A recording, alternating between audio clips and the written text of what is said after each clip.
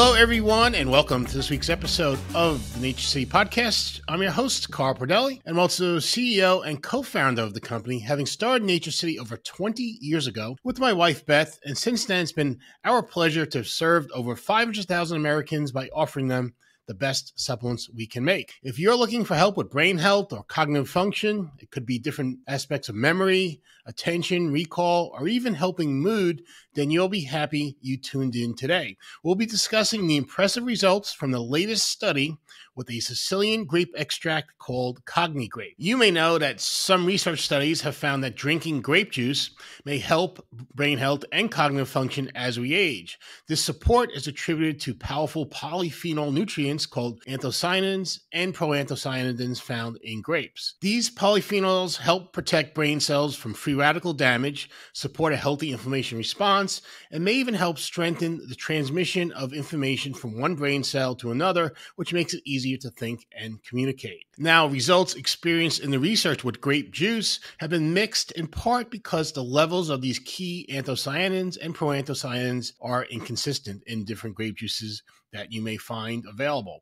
Cognigrape really changed all this and provides a consistently high levels of these key brain health supporting nutrients. The grapes used to make Cognigrape are grown in Sicily, Italy, in the very rich soil in the areas surrounding Mount Etna, which is the main volcano in the Mediterranean region. It's an active volcano that actually erupts regularly. In addition, Eastern Italy is considered the optimal area to grow grapes because of large temperature fluctuations during the day and night. They have hot days and cool nights. This causes an intense red pigmentation in the grape flesh. As a result, the juice obtained from these grapes naturally contains a potent combination of the beneficial proanthocyanidins and anthocyanins shown to promote brain health and cognitive function. Not only have the research results with Cognigrape been impressive, but the participants were also healthy middle-aged adults. I'm going to emphasize this a few times because it's really important.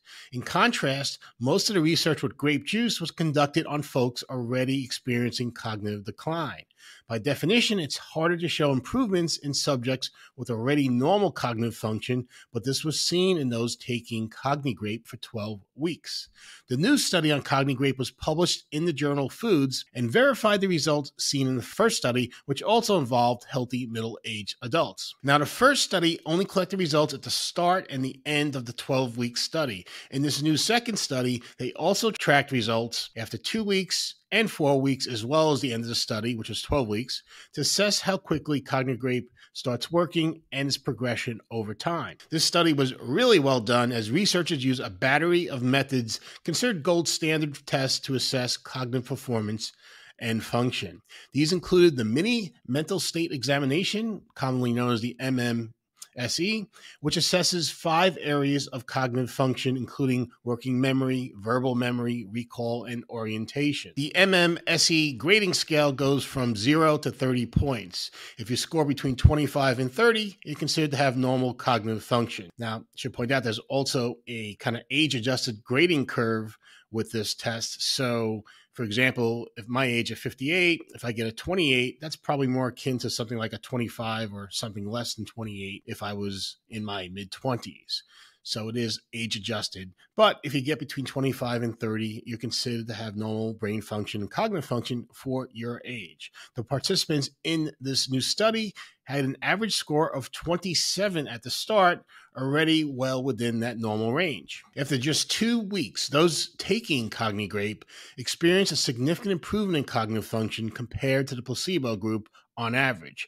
Results continue to get better with further improvements after 4 weeks, and by the end of the 12-week study, those taking Cognigrape improved their score from a already good 27 at the start to a very impressive 29.3 after 12 weeks. Remember, 30 is a perfect score on this cognitive test, so making that much of an improvement with the Cognigrape supplement is really, really a strong result. Also important, the change in the Cognigrape group was about 2.4 times greater than the improvement in the placebo group, and this was very significant from a statistical point of view. Okay, so Cognigrape users did very well in this particular MMSE cognitive test. What else was done to to test the efficacy of Cognigrape. But the researchers also administered another cognitive test known as RBANS.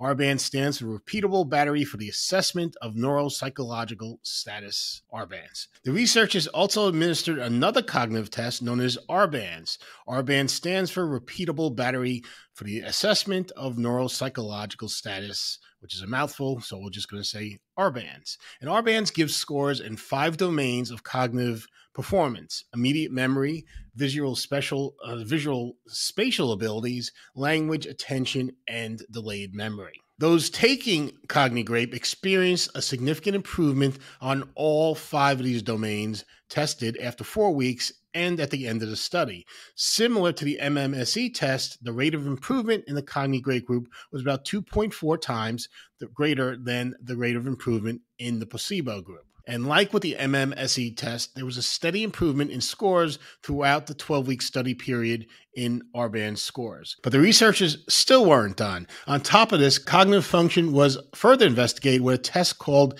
ENB2. ENB2 includes 16 subtests assessing memory, attention, recall, and other aspects of cognitive function. Again, the Cognigrape group did very well, making a significant improvement on 15 of these 16 tests during the study. I was curious about the one test where there wasn't a significant improvement compared to the placebo group. It was a test for abstract reasoning or pattern recognition. So if I were to say to you 2, 4, 6, you would say 8 to continue the pattern. On this abstract reasoning test, those taking Cognigrape improved, but the placebo group also improved too. So it wasn't clear that the improvement was due to Cognigrape or that was really making a significant difference in this case. But strong and significant improvements on 15 of the 16 test areas is pretty impressive, especially in folks, as I mentioned before, who already had a healthy and normal cognitive function at the start. The total composite score for this ENB2 test